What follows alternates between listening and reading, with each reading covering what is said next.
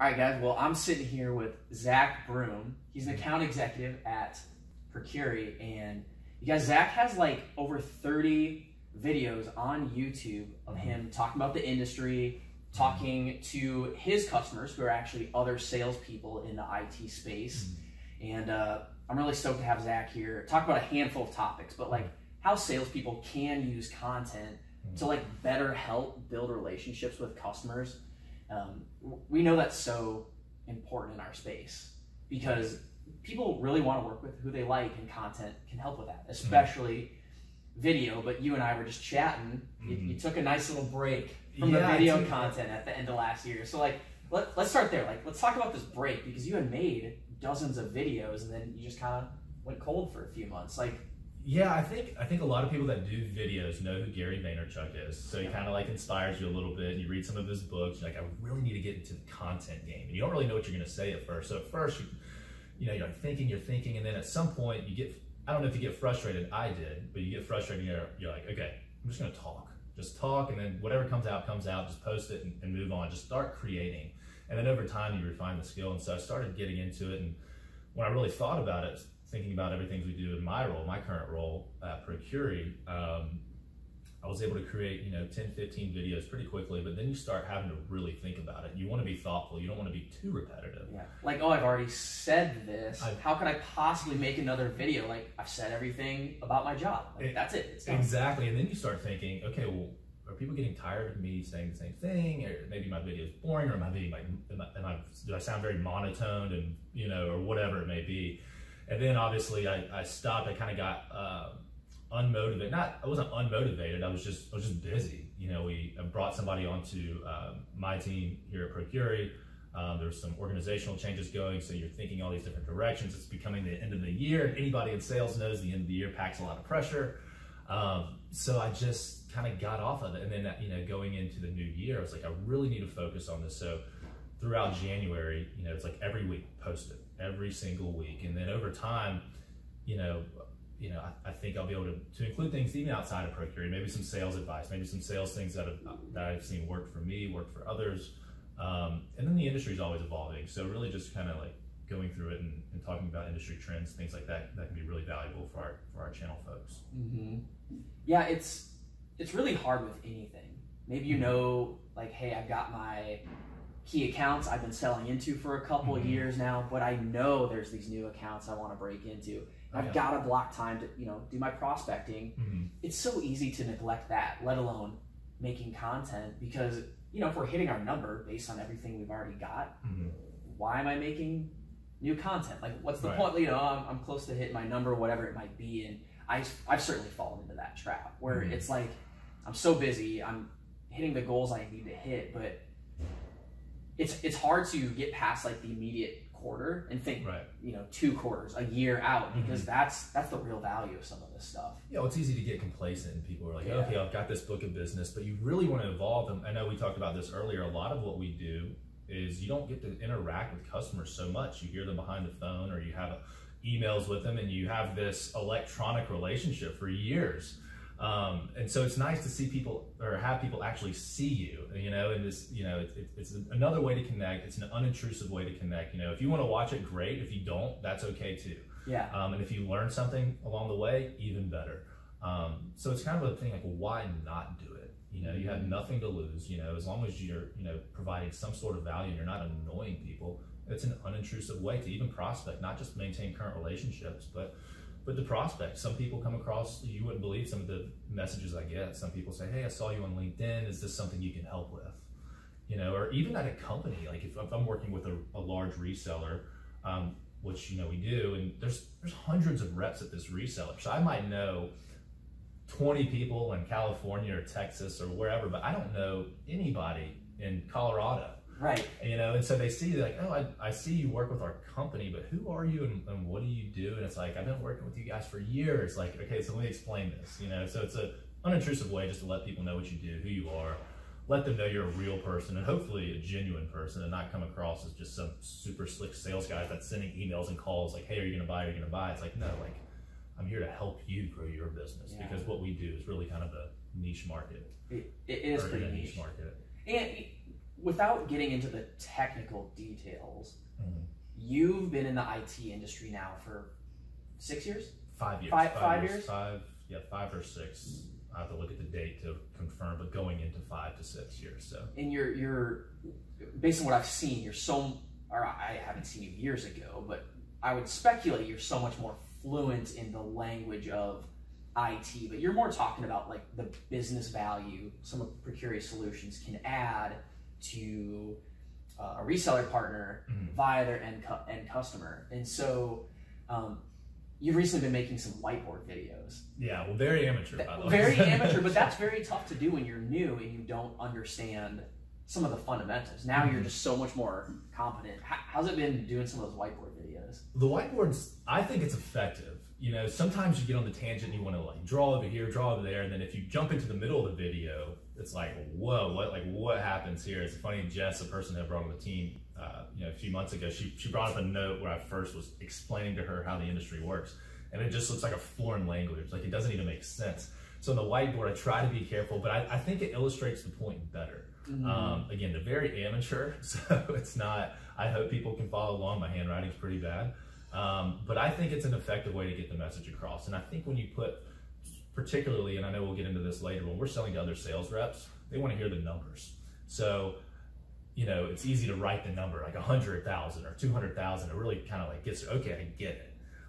So it's been good, you know, especially, I kind of wish I had more of the whiteboard explanations when I first started, because I didn't know a thing about the data center space. You know, when I think of IT, I think, okay, I'm going to get a Best Buy. I tell people I'm in IT all the time, and they say, oh, what kind of computer should I buy? And I'm like, I have no idea. That's very different. Very different than what we do. We're in the data center space. So it's very unique. I remember Jeremy, who is a guy I work with, storage guru.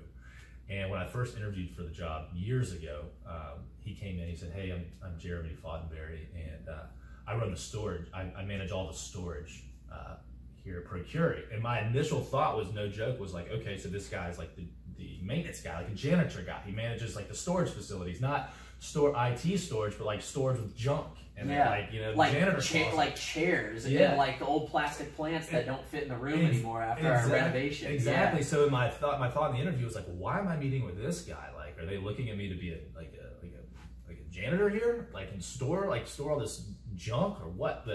But now I know what storage is, you know, and like, you know, learn all the product lines. But at first, it was definitely a learning curve. So hopefully, going back to the whiteboard, hopefully it helps illustrate the point. Do you get this question a lot from your friends and family? Zach, what is the cloud?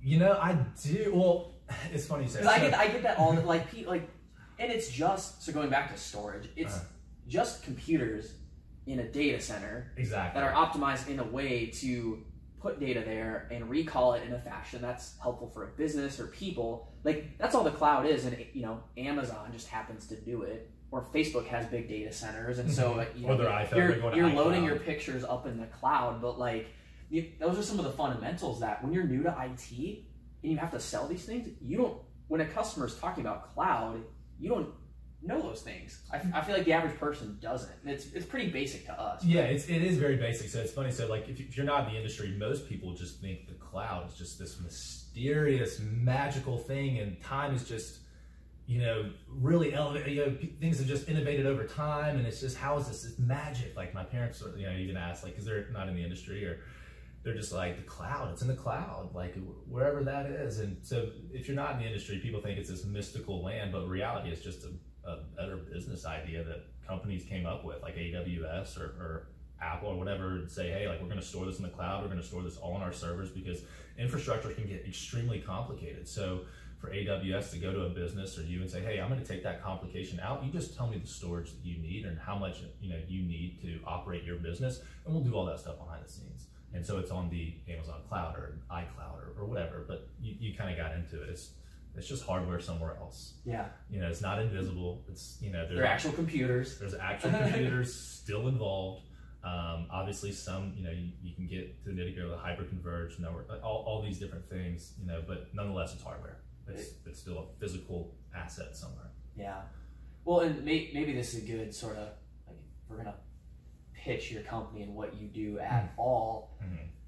there's a very interesting area because companies have their own data centers. A lot of companies don't use Amazon for whatever reason. Maybe they haven't started using the cloud yet. And so, or let's say it's a hospital, because of HIPAA and data compliance for whatever reason, they want to make sure their patients' data is very secure, so they keep it in their own data centers.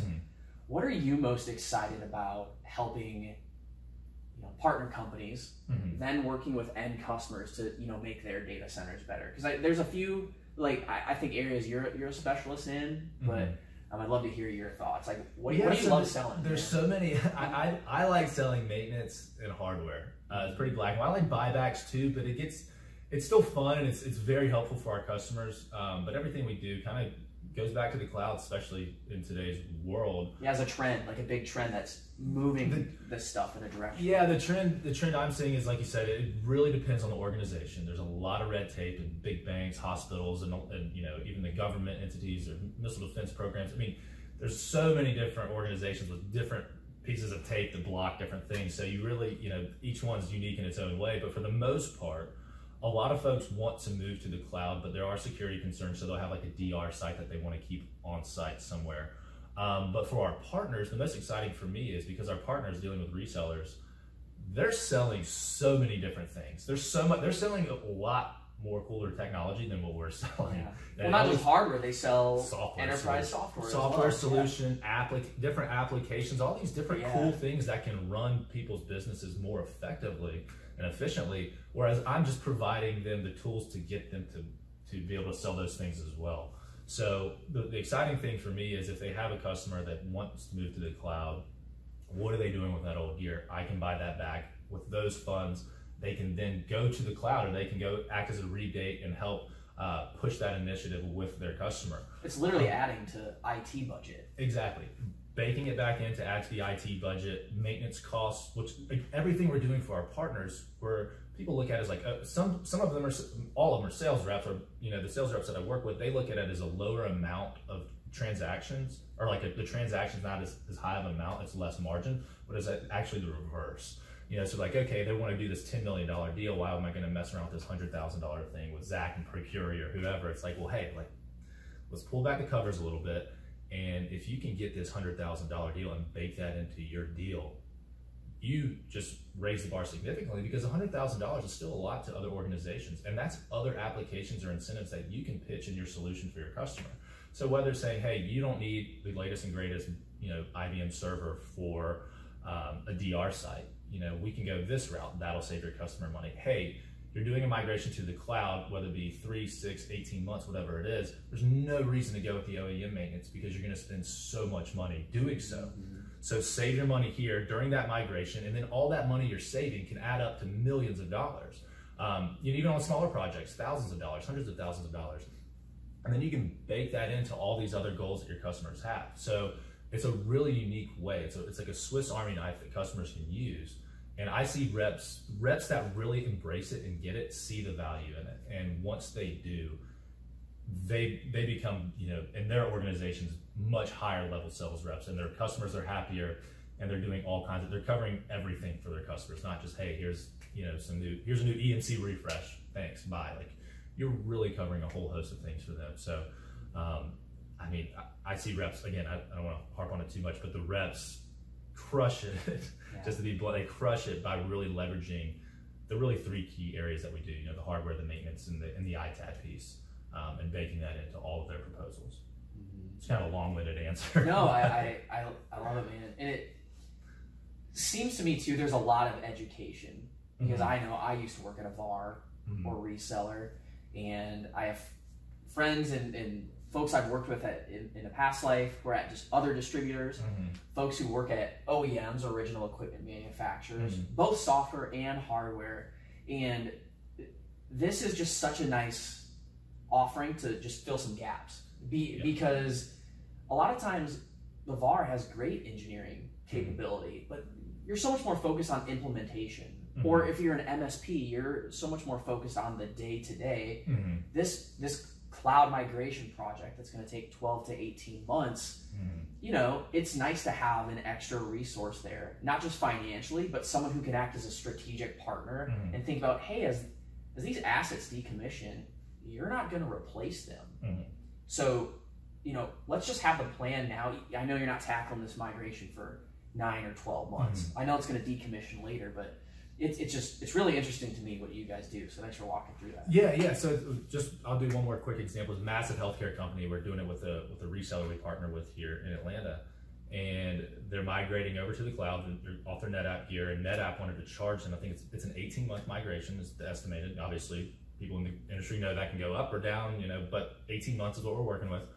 And NetApp was charging like almost $1 million to support this gear going to the cloud. One, probably charging because they're upset because they're going to the cloud, and the cloud has nothing to do, or it's not NetApp's gear or anything like that. So they're moving off a NetApp platform, so they're probably going to charge more for that. And they came to Procurri, it's like, hey, we can do this for like $200,000. So there's $800,000 they're saving. And to them, it's like, wow, this is really helping us out. Significant. Exactly. And then I say, hey, look, you know, I can tell you what this equipment's valued at now. It could be different in 18 months. So not only are you going to save $800,000, we might buy this equipment back. It's a lot of flash storage, stuff like that. So it has a lot of value. And say, hey, once this migration is complete, we'll come on site, we'll remove all these assets, we'll even sweep the floor for you.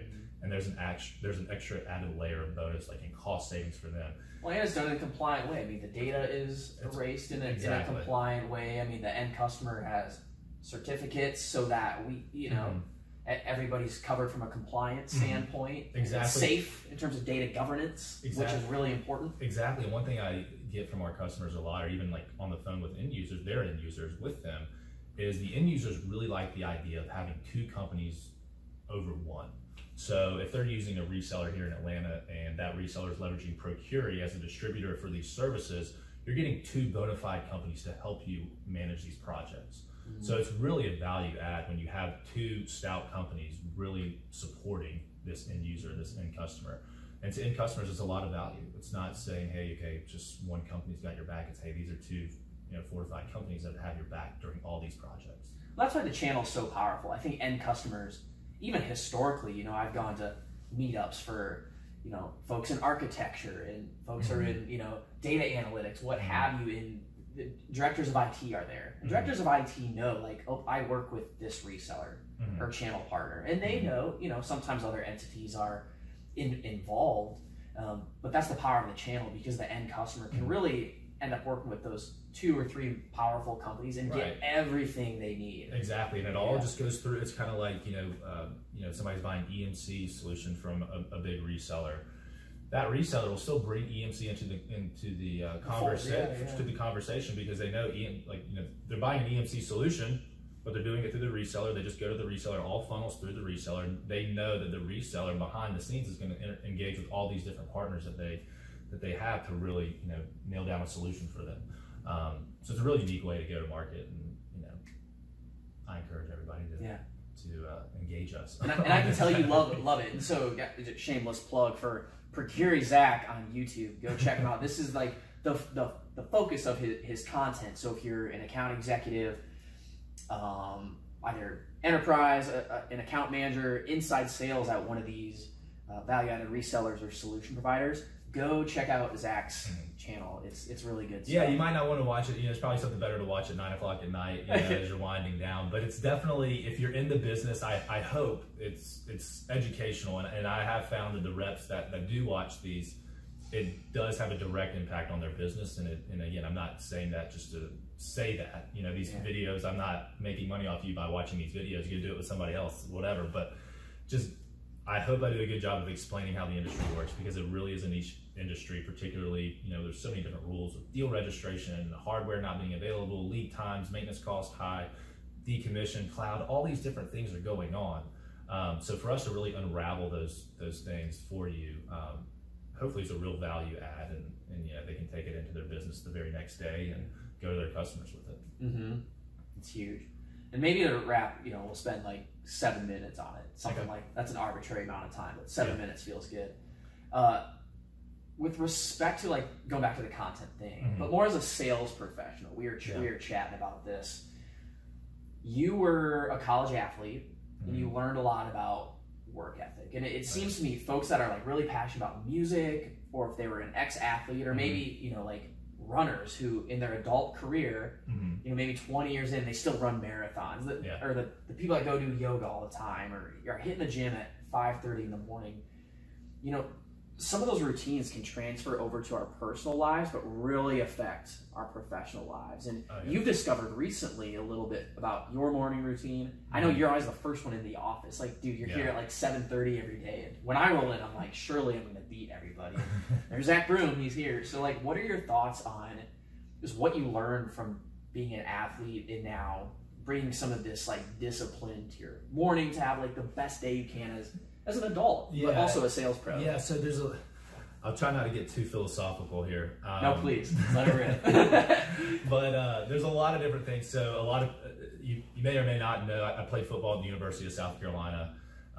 This was, you know, when Coach Spurrier was there. So we were a pretty good team in the SEC East at that time. And there was our strength coach at the time was Coach Fitzgerald. He recently went to the Houston Texans. He was at Harvard for a long time, super smart guy, very intense guy.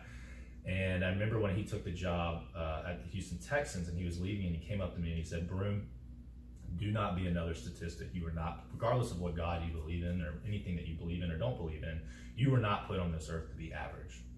And then he said some cuss words and some things like that to really get you fired up. Wow. But it really intense, dude. Yeah, it really stuck with me as like, you know, we're not here to be average. So I try to get the most out of every day. So I do get up at 5 a.m. every day. In terms of being the first one in the office, I typically am here in Buckhead because I live closer than most people. So Atlanta, by the way. Atlanta, yeah. So I have that advantage. But I've always had the mentality to not let anybody outwork you. And I live by that. Now, colleagues or people within the company, or even you coming into our organization, some people, I disagree with the notion that people think, okay, if you're in your cube, then you're working. If you're not in your cube, you're not working. And I disagree with that. So like when people say like, oh, I'm in the office all day, I think that's important, but I don't think that necessarily equates to how hard you work. The intensity of which you work, the highest level impact you're making as you work. Yeah, like all these things. Exactly. So I mean, it all goes back to, you know, my training as a kid and even in college was, you know, when I first get up, it needs to be productive. And even, you know, from 5 to 7 or 5 to 8 before I even get in the office, I've already done so many different things, whether it be from personal development to working out, to following up on emails, trying to think of content, reaching out to people in unique ways, or even things that are outside of Procurri, things that I want to do, whether it be real estate or other things that I like and enjoy, I'm focusing on in the morning. And so by, you know, when people are waking up at 7, I like to think that I'm already past them to a certain extent. Like while the competition's sleeping, I'm awake. I can promise you that. Yeah, got a bit of a leg up. Yeah, and the same thing goes in the night. And I'm not the best. I'm not saying I'm some Hall of Fame salesperson or better than anybody because I do that. It's just what fuels me and it's what gets me going. You know, Jocko Willink has his book out, you know, Freedom Equals Discipline. And I think that's true. You know, a lot of times when you feel like you don't have discipline in your life, it's easy to let, you know, an idle mind is the devil's workshop, right? Even though you don't like working out, you don't like getting up in the morning, but when you do feel like energized and you do feel like you're on track to your goals. So again, not trying to get too philosophical, but you know, I try to work as hard as I can. And if I find out somebody's working harder than me, I can promise you I will find a way to work harder. That's amazing. Humbly too. I mean, obviously we're talking about it now, but I try to do it behind the scenes. I don't, you know, illustrate how hard I'm working. I try to let the results speak for itself. So. Yeah. I can also speak to the fact you genuinely want to help people, because I've seen you help your colleagues, even just your content, man. That's like extracurricular. That's not part of your core job function. And yes, indirectly it helps, but also like you just like educating. You're a bit of a natural teacher in that, and so obviously you're not here to tear other people down, but you are confident and competitive. And I think having that confidence and competitive edge, like I personally experienced this, we're talking philosophically, not always having confidence and maybe not always valuing my skills and myself as much as I should, and that comes in waves, and you know, sometimes momentum's important, and when you're feeling confident, when you're feeling good, it's really easy to squander that by like not being disciplined. I know when I have discipline, it builds some confidence and then makes me want to be disciplined, and then it's like just like this amazing cycle. And when you're down, it's tough to start. I don't know, maybe that's a good question. It goes back to your routine, which is why I'm so adamant about 5 a.m. you've heard it before, if it was easy, everybody could do it. If you want to be great, if being great at what you do was easy, then everybody could do it. So I think it all starts with your routine. So you need as simple as the 5 a.m. thing. I have my routine in the morning, regardless if I feel good or bad, I'm going to stick to that routine. And I hate to not to go down the Kobe Bryant path, but that Mamba mentality, that killer instinct to, no matter how you're feeling, just stick to your routine, stick to your plan, and don't waver off that. And then over time, confidence builds, because you get through those valleys and you say, okay, you know what, when I was down, I got through it, that was fine. And next time you feel, discouraged or anxiety about something, you're like, okay, this is nothing. You brush it off your shoulder. And each run prepares you for the next race, So if you stick to your routine, you stick to your guns, and you really stay disciplined, I think those confidence things just kind of build over time, and brick by brick, every day, win the day. That kind of mentality. I'll try not to get too football coach here. Yeah, that's kind of how I think of it. I don't think I've asked you this, and maybe last question of the day here. What's like the toughest time you had professionally? And whether it was mindset, and maybe we should stick with mindset, but like maybe you weren't hitting the results you wanted to. Or there's quite a few. Obviously the one that sticks out most is that we had this deal that was supposed to land in December. It was like literally New Year's Eve. We thought it was coming through. And, management and partners calling me and say, hey, this is still going to book, right? And like, yeah, absolutely, good. And then literally in the last hour, it gets canceled for whatever reason. And that was the most recent. It literally felt like a breakup. And I was just like, wow, like I just couldn't, I didn't even want to talk to my partners or my managers about it. It's just very difficult. But that was tough. But I think one of the things that, with confidence comes, I don't think I'm egotistical, but I think with confidence, you have to have a little bit of an internal ego. And so some of the things that I've had difficulty with is showing humility and not letting your ego get in the way. Like, ask for help, broadcast that you got helped by somebody else. I think it's very easy, particularly for people to come out of college, especially like athletes or people that are super confident or try to give off the appearance that they're confident, is that they want to show the world that they're the greatest and show everybody that they do this and they do that. And so that it goes back to the cube thing. You're just sitting in your cube all day because you're going to show people that this is who you are. You do nothing but work. And then over time, you're like, you know what? I don't need to show people that. Like, I know what I do internally. I'm confident inside. I know what I do behind the scenes. I know what I do when I'm not in front of you. And so I'm confident in that. So when I first started, that was naturally how it was. I wanted to show everybody like, hey, this is me. I can do this on my own. And Zach Sexton, who's one of the founders and presidents of the company, presented me with a good opportunity to really kind of go under his wing for the first 3 years. And with that, there was a lot of, it was a big learning curve, a lot of pressure, because it's the president of the company. It's one of the co-founders of the company. Yeah. And you're shoulder to shoulder with the guy, so it's like, I can't screw this up. Yeah. But I'm new. Yeah, and then naturally, especially in today's world, the industry is changing so fast. I haven't been in the industry for 15 years, so people can say, oh yeah, I've been in it for 15 or 20 or 30 years. So you don't know, but it's like, hey man, like I see industry changes and I can see trends. I like to think I'm a smart guy to an extent, right? I can read books and like some blog posts. Yeah, so I looked at it, here's this young guy and he's getting trained under Zach. So outside looking in, it's kind of like this battle. It's like, is this guy doing anything or is he not doing anything? It's like, you know what, over time, I hope the results speak for itself. But it was definitely something I just kind of had to remove from my head. Like, hey, you know what, focus on what you're supposed to do. And go from there. It's particularly IBM's kind of dropped off for a little bit. So when Zach and I were tag teaming everything together, that was a big chunk of our business was IBM. And then, so now IBM's kind of was going down. It's not, selling as much. So it's now where do we go? So if the sales are down that month, everybody's, well, what the heck? Can you not manage this? Can you not handle it? And then you get pressure from that. I'm like, no, we can handle this. So we're trying to figure out different ways to grow the company, or people that Zach was working with back in the past, they might not be with the company anymore. So it's like constantly trying to evolve in different organizational things, whether how you recognize success and not success. It's been a hurdle, and there's always going to be scrutiny, to an extent, which is good, but pressure is a privilege. Pressure builds diamonds. People know that. So I enjoy it, but it's definitely a hurdle that I'm continuously jumping over. So not to get go down that route of how I got all started in Procurri, but I'd say that's the hardest thing. Well, it matters, and it's advice for, I think, anybody trying to take a stab at their first job in IT. Like, you're gonna have an element of imposter syndrome if you think about it that way. But if you're on this journey to learn and do the best you can at 3 months, 6 months, 1 year, 2 years, like in discipline and routine helps that. Bake learning in, like drop the ego, ask questions. Like I know you ask a ton of questions, and like that's how you gotta learn. And especially if you're used to being super successful, former college athlete. I was not always financially successful. I wouldn't say I'm financially successful right now, but I mean, a lot of times, when you get into the roles, maybe being in Atlanta, originally from Savannah, but a lot of folks in Atlanta, they have like this safety net with their folks being here and all these different things. And I remember moving here, kind of flying solo. Flying solo. I literally, the day I moved here, because I had just deposited money for my first month's rent. I had like $30 in my bank account. I think I went on a date with somebody, and I went to go.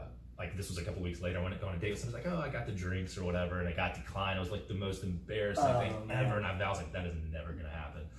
And so I was just trying to find all these different ways to make money, and I found some couches you could get off Craigslist and go sell them to other people, and all this flip couches and stuff like that, and rent a truck from Home Depot, all these different things. But dude, sometimes it takes being at the bottom, whether it's financially or whatever, and that was like a good wake up call and motivation to kind of take control of your career and work ethic. It is what you make of it. And I always put things in perspective. I mean, we're in the United States. I mean, when people say we're at the bottom, I mean, are we really at the bottom? You know what I mean? There's people that have it worse than us. So I try to put things in perspective. And there's goals and not having a lot of money in your bank account, or other things, or organizational struggles or personal times. Like, put things in perspective. Like, you have the ability to go out and really make something of yourself if you have the discipline to do it. And in the grand scheme, we're very privileged in a lot of ways, living in the country we do, being in the industry we're in, having the privilege to make your next, really having the privilege to have the opportunity to make your own decision on something. So it's, I look at it from that. And if you have the decision to get up, then you have a benefit that rides over a lot of the population in the entire world. It's different. Well, I love it, man. I want to throw a little kudos your way. It's interesting, guys.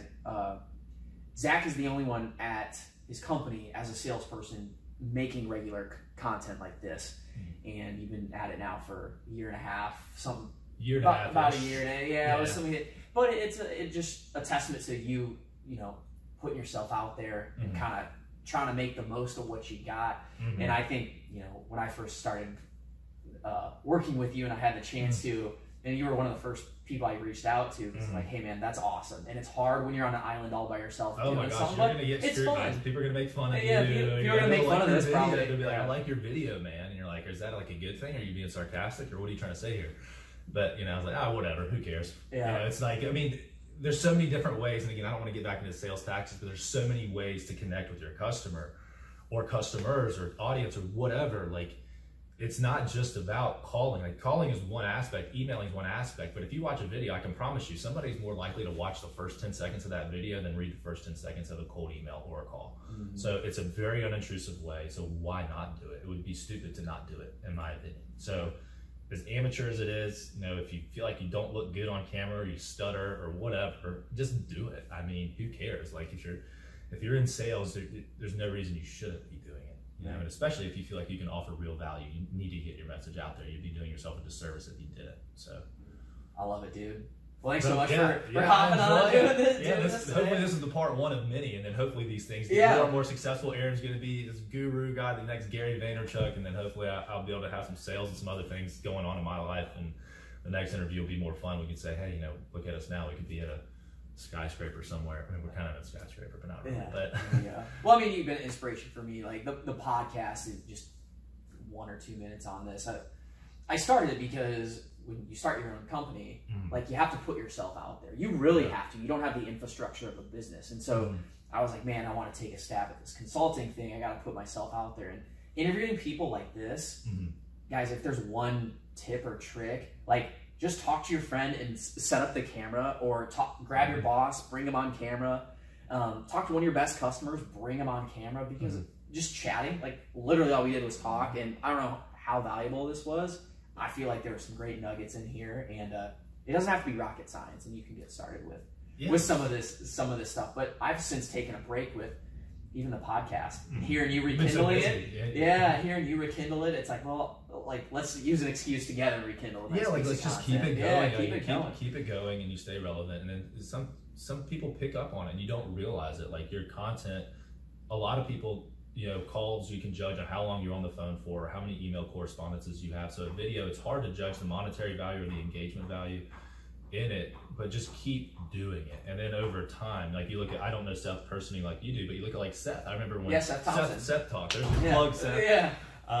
But you look at Seth, and he's a household name. He's not a Gary Vaynerchuk or somebody like that right now. But I remember when he first posted, and it was like, I think he had like 1 like, and it was like an employee. And the next thing 2 weeks later, it's 3 likes. Like, okay, so people are watching, people are engaging, and next thing you know, now he's got a great conversation, great dialogue on LinkedIn. And he's a good guy. Yeah, he's a good guy. It's like you can't not like Seth. Yeah, he's just I don't know him personally, so Seth, we'll probably meet one day. But, I don't know him personally, but just as an example of what I've seen. So, get the content out there, get it out there. If it sounds cheesy or whatever, you're embarrassed or stutter or whatever, just get it out. Get out. And then it'll relate to somebody, and then you build confidence, and you get better at it, and then eventually, I'm just going to be myself, and let the people decide what they want to decide. Let them judge, baby. Yeah, let them go. But I've enjoyed it, so hopefully this will be the first of many. Yeah, I love it, man. Well, and thanks guys for watching, and until next time, peace. See ya.